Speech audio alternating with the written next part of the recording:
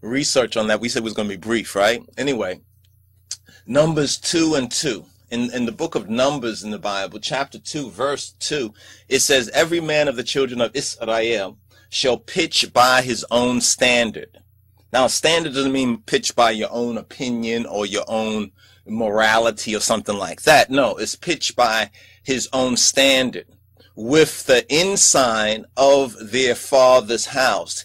Ensign, you understand, means the image or the logo that each tribe, each of the 12 tribes of Israel had their own particular logo. The tribe of Judah used the Lion of Judah as its ensign on its standard, much like this flag here, the Imperial Ethiopian flag, uses and utilizes the ensign of the Moa Anbessa Arma on its Sendek Alama. All right.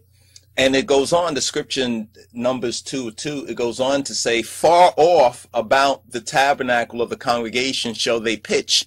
Now, this is very important because we are diligent to keep a separation between the holy, you understand, and that which, even though it's holy, may be profaned by the ignorant and the unlettered and the unlearned. It says right here that they would pitch their standard with their ensign, the ensign of their father's house, far off about the Dinquan, far off about the Mishkan, far off about the tabernacle of the congregation. Now, this particular flag, the biblical history of the imperial flag, is summed up in our next quote, Isaiah chapter 5, verse 26, and it reads, and he will lift up an ensign to the nations from far. He will lift up an ensign to the nations from far, and will hiss to them from the end of the earth. And behold, they shall come with speed swiftly. Behold, they shall come with speed swiftly. And not only that, but there's a couple of other verses. You can look this up for yourself.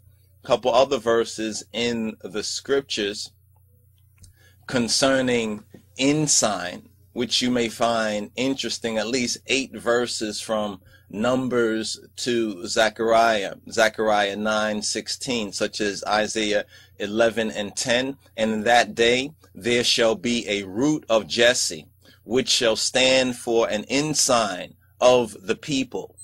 And to it shall the Gentiles seek, and his rest shall be glorious. This is concerning the Imperial Ethiopian flag. This is concerning the Sendek Alama, concerning the Yehuda Moa Anbessa Arma, which is our Imperial Ethiopian flag, as well as the 12th verse of Isaiah chapter 11, and he shall set up an ensign for the nations, and shall assemble the outcasts of Israel, and gather together the dispersed of Judah from the 4 corners of the earth.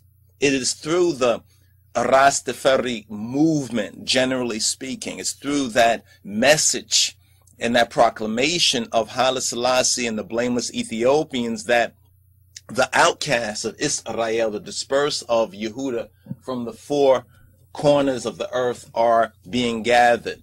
Isaiah 18 and 3 goes on to say as well, it says, all ye inhabitants of the world and dwellers on the earth, see ye, when he lift up an ensign on the mountains, on the Ethiopian highlands, the Ethiopian mountains, and when he bloweth a trumpet, hear ye the teachings of his imperial majesty. And it goes on in Isaiah 30 and 17, it says, 1,000 shall flee at the rebuke of 1. At the rebuke of 5 shall ye flee, till ye be left as a beacon upon the top of a mountain, and as an ensign on an hill. If you understand Ethiopian history, this should be kind of clear, basically, to you. Isaiah 31 and 9, it says, and he shall pass over to his stronghold for fear, and his princes shall be afraid of the ensign, saith Yahweh. whose fire is in Zion, and his furnace is in Jerusalem. And lastly, but not leastly, is Zechariah chapter 9, verse 16. And it says this, and Yahweh, their Elohim, shall save them in that day as the flock of his people. For they shall be as the stones of a crown, lifted up as an ensign upon his land. So this is a brief history of the Imperial Ethiopian flag, this flag in particular. Now, if you want to connect it later on in Ethiopia with the history of the three colors for the three provinces, the red, the yellow, and the green, and the original version of the banner being put together had red up on top, but then immediately in the time of Menelik, the green was put up on top for the three different, for the Oromo, for the Amhara, and for the Tigre, respectively. Green from the top, green, yellow, and red being on the bottom, so it's the first color from the bottom. But originally some say that it was red that was on top for the Tigre, but as the Amhara and the Oromo came more to supremacy within the southern kingdom, the green on top for the Oromo, or pseudo Galla, but really more correctly the Oromo. Then you have the yellow for the Amhara, and then you have the red for the Tigre.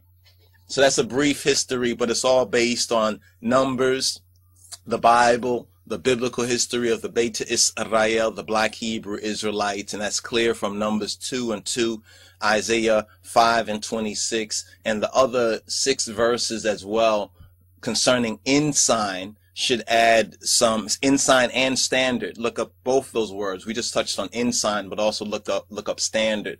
So when people come to you and they talk about, because there's a lion on the flag, this is a graven image, tell them to go look up the word graven and to understand that in context. And if they're like Pharaoh, when you make a quote from the Bible, you should at least quote exactly where you're referring to, because if we went to your particular quote on the Bible, Exodus 24, we would not find the commandments, but we would actually find something else, which is interesting too, but that's not correct.